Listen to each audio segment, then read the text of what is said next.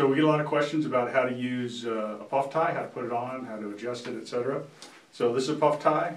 It's got adjusting strap, goes around your neck. It is adjustable right here.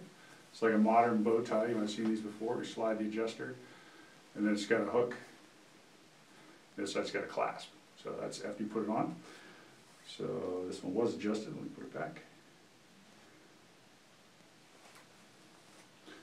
And then once you get it on, this does slide loosely on this strap, so you get it centered, put the hook wherever you'd like it. In my case, it's visible, but you can tuck it down if you have a spear point collar.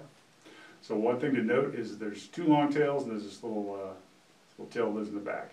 What you want to do is put these two pieces over each other so that the shirt isn't able to be seen. That's what this little tail in the back is. It sort of blocks the view of the shirt. So I usually just tuck it into my vest. 1, 2. And just reaching inside, make those adjustments until you get the look you're after. And just like that, get your thumb up behind it, you can kind of give it a little bit of a puff. Now, because your vest is holding it in place, you might want a stick pin if you'd like, and it doesn't always not always required though. And that's puff tie. That's how it works.